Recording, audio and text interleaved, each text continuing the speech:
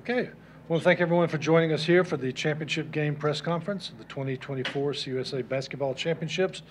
We're joined by a drenched Middle Tennessee head coach Rick Insell with his senior guard Savannah Wheeler, sophomore guard Tamia Scott.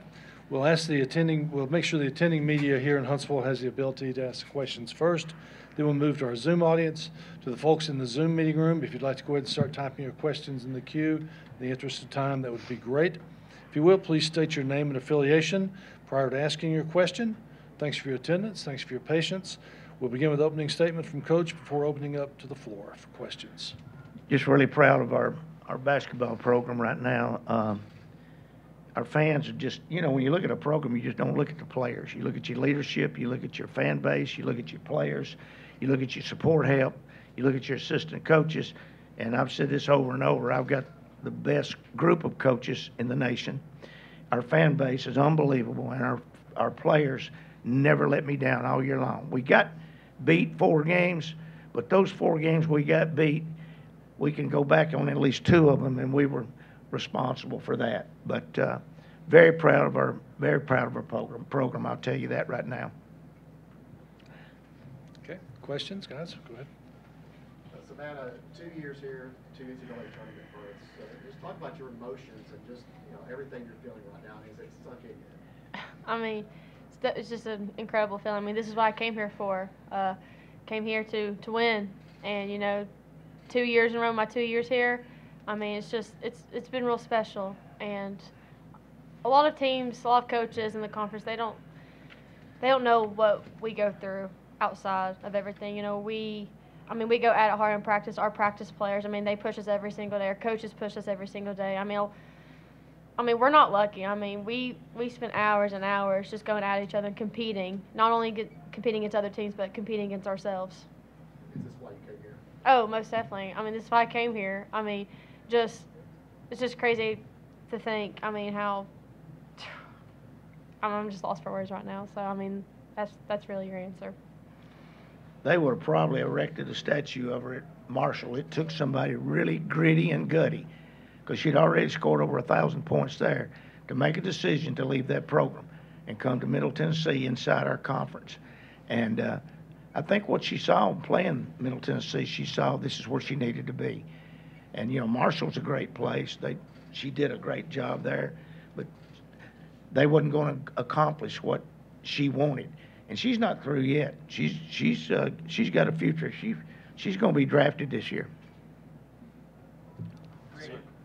Tamia, last year you were, had a very small role on the team, but you were still part of a championship team. This year you've grown into the role all-conference player and getting a chance to do what you did on the floor tonight.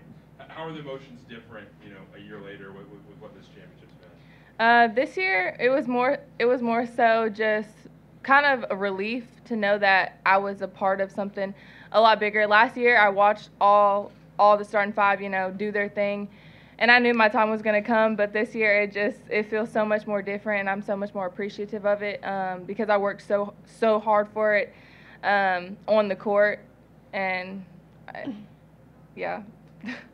She's not done yet. She's got 2 more years too. So think about how she is right now. Can't imagine what she's going to be for next year and the year after that. We wouldn't have won a ball game without Tamia taking over out there. I kind of questioned the offensive set when they first went to it. I had something else in my mind, but Matt wanted to go to me on the wing in our special, and every possession she had in special, we either scored or got fouled and went to the free throw line. What a horse! She's not a 15-2 and under. She's a stake horse right here sitting over there. What she ate, they backed up on their heels, and what she do, buried a 3. They came up and pressured her. What she do, she took them to the basket and laid it up. She's just, she's got so much ahead of her. Yeah, she's going to be drafted too. Savannah, after the game was over, you kind of came over and jumped up on the table and started raising your arms up in front of the MTSU fan section out there. What was that moment like for you? Just crediting our fan base. They've played.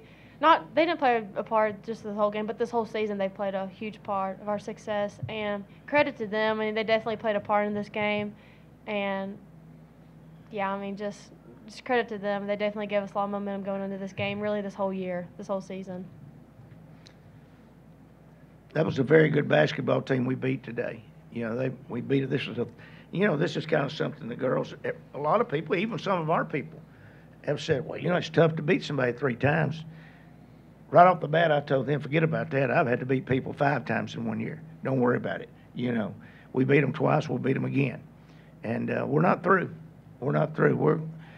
This bunch right here, they're not afraid to play anybody. I don't care who it is. South Carolina, it don't make any difference. They may be taller, they may have more lateral quickness, but you watch this little group, you can't measure their hearts. You hear that all the time, but in this bunch, you can't do it. Rick, I know you're going to celebrate tonight, but what do you have to do to get ready for the NCAA tournament? Well, I had somebody in this room, and I will not say who it was, that gave me 2 Cuban cigars. You can bet one of them's going to be smoked when I get home tonight. And if somebody wants to join me, they'll be smoking the other one. Now, I doubt if I got some in there, I'll give them. I'll keep the Cubans for me. Of course, he's kind of right behind you there, Cecil.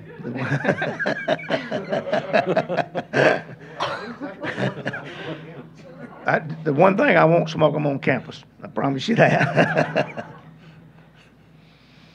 Anastasia doesn't take threes every single game, but I think the 3 she took today, you know, came some bigger times. What was it like, particularly that second one that was just such a dagger, which I left 19 in the moment? I mean, if you look at it, she went 3 for 3 from 3-point line at 6'6". So, I mean, after that third one she hit, I mean, just right into that vein, yeah. But just unbelievable. I mean, she can shoot that. So usually she's getting chewed out for giving her the ball out there to shoot the 3, to be honest with you. And then really that those 3 threes and that backdoor play that she had, I mean, she definitely read it. She had a 3-point play on that. 3-point play on that. So just really being in sync is just a big part of our game. And, yeah. Coach, you brought Ulia in at a very crucial time in the game. Y'all went on a 20-4 run. Talk about how she played. Well, we had a 10-point lead, and, you know, we just felt like we didn't need to take a chance because we needed Courtney. And Courtney, you know, she only got 2 points tonight, but it's her leadership that's out there on the floor and her ability to pick up plays and cut lanes and things like that. That's as important as scoring. And, you know, I'm thinking 2 foul. We didn't need her to get a cheap one. And they're pretty heady. They got a pretty heady team, so they were going to come right at her instead of running their plays. They're going to run something, go right at Courtney. So we got her out. And, you know, we've got confidence in you and Nasia playing together. Matter of fact, we've talked about it down here this week that you may very well see that next year a lot. Maybe all the time, you know. But we've got some other young ladies over there, too, that just like Tamia stepped up. Everybody kind of got hacked off last year when we put on the report for Freshman of the Year. She didn't get much time, but she's probably the best freshman in the conference. She didn't make anything. But right now, you might want to ask the coaches who the best sophomore in the conference is. Tamia Scott. And maybe one of the top 5 players in the conference. So, you know, she paid her dues, like she said, and she's ready to be the leader of this program and the face of this program. Along with Nasia. You got Jalen. So, you know, we got, I guess, well, we'll be destined to win it again. You know. Any plans yet for selection Sunday tomorrow? Oh, yeah, we're going to the Boulevard. Yeah, I don't think we'll get everybody in there, but that's where we'll be headed, just like we did last year. And he's been pretty nice to us. He's done a good job all year with our football shows and our 2 basketball shows. So, you know, but we'll get as many in there as we can. I think it's at 7 o'clock. Am I correct? I saw Chris in there. 7 o'clock. So I'm sure, you know, you need to get there early and get something to eat, and then all the kids will be there. Any further questions in the room? I'd like to make a statement to Huntsville. They did a tremendous job running this tournament. You could have turned the heat on a little more, but you know, we got 3 wins down here. Really, we got 4 wins down here, counting the Tennessee win. All of them have been big. If you wanted to see good women's basketball this past week, you saw some really good women's basketball. No questions from our Zoom audience? Thank y'all very much. Okay, Thank Coach. y'all. Thank y'all. Savannah, Tamia, thank y'all. Thank Congratulations. you. Now I got to find a clean shirt somewhere.